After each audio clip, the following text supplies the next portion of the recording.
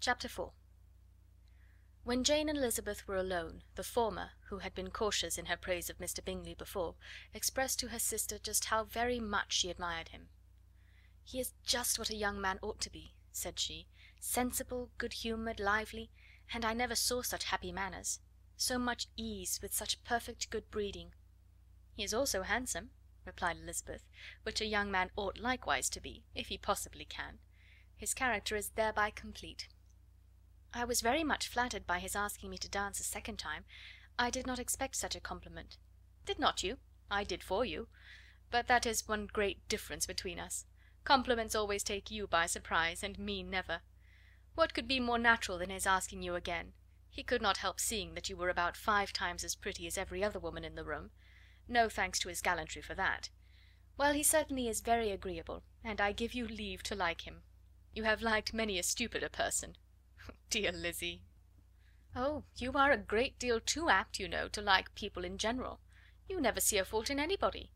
All the world are good and agreeable in your eyes. I never heard you speak ill of a human being in your life."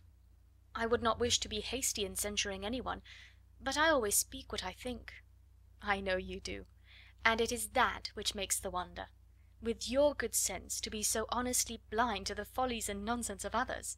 Affectation of candour is common enough, one meets with it everywhere, but to be candid without ostentation or design, to take the good of everybody's character and make it still better, and say nothing of the bad, belongs to you alone. And so you like this man's sisters too, do you? Their manners are not equal to his." "Certainly not, at first, but they are very pleasing women when you converse with them. Miss Bingley is to live with her brother and keep his house, and I am much mistaken if we shall not find a very charming neighbour in her." Elizabeth listened in silence, but was not convinced. Their behaviour at the assembly had not been calculated to please in general, and with more quickness of observation and less pliancy of temper than her sister, and with a judgment too unassailed by any attention to herself, she was very little disposed to approve of them.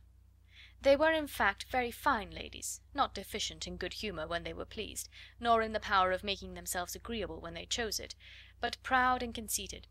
They were rather handsome, had been educated in one of the first private seminaries in town, had a fortune of £20,000, were in the habit of spending more than they ought, and of associating with people of rank, and were therefore in every respect entitled to think well of themselves and meanly of others.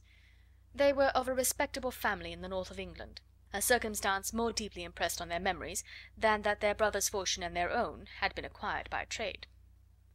Mr. Bingley inherited property to the amount of nearly £100,000 from his father, who had intended to purchase an estate, but did not live to do it. Mr. Bingley intended it likewise, and sometimes made choice of his county, but as he was now provided with a good house and the liberty of a manor, it was doubtful to many of those who best knew the easiness of his temper whether he might not spend the remainder of his days at Netherfield, and leave the next generation to purchase. His sisters were anxious for his having an estate of his own, but though he was now only established as a tenant, Miss Bingley was by no means unwilling to preside at his table, nor was Mrs. Hurst, who had married a man of more fashion than fortune, less disposed to consider his house as her home when it suited her. Mr. Bingley had not been of age 2 years when he was tempted by an accidental recommendation to look at Netherfield House. He did look at it, and into it, for almost half an hour, was pleased with the situation and the principal rooms, satisfied with what the owner said in its praise, and took it immediately. Between him and Darcy there was a very steady friendship, in spite of great opposition of character. Bingley was endeared to Darcy by the easiness, openness, and ductility of his temper, though no disposition could offer a greater contrast to his own, and though with his own he never appeared dissatisfied. On the strength of Darcy's regard Bingley had the firmest reliance, and of his judgment the highest opinion. In understanding Darcy was the superior. Bingley was by no means deficient, but Darcy was clever. He was at the same time haughty, reserved, and fastidious, and his manners, though well bred, were not inviting. In that respect his friend had greatly the advantage. Bingley was sure of being liked wherever he appeared. Darcy was continually giving offence. The manner in which they spoke of the Meryton assembly was sufficiently characteristic. Bingley had never met with more pleasant people or prettier girls in his life. Everybody had been most kind and attentive to him, there had been no formality, no stiffness, he had soon felt acquainted with all the room, and as to Miss Bennet, he could not conceive an angel more beautiful. Darcy, on the contrary, had seen a collection of people in whom there was little beauty and no fashion, for none of whom he had felt the smallest interest, and from none received either attention or pleasure. Miss Bennet he acknowledged to be pretty, but she smiled too much. Mrs. Hurst and her sister allowed it to be so, but still they admired her and liked her, and pronounced her to be a sweet girl, and one whom they would not object to know more of.